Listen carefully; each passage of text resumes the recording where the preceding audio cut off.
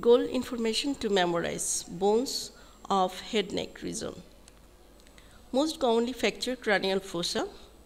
The middle cranial fossa. It is the weakest fossa which formed by the thin bones and multiple foramina. The second most commonly fractured cranial fossa is anterior cranial fossa, the cribriform plate and the roof of the orbit in the anterior cranial fossa.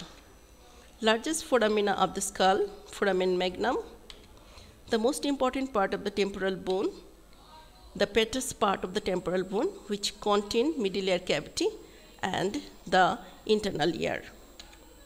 Largest fontanelle of the skull. There are several fontanelle present within the skull. The anterior fontanelle is the largest. What is metopic suture? This is metopic suture.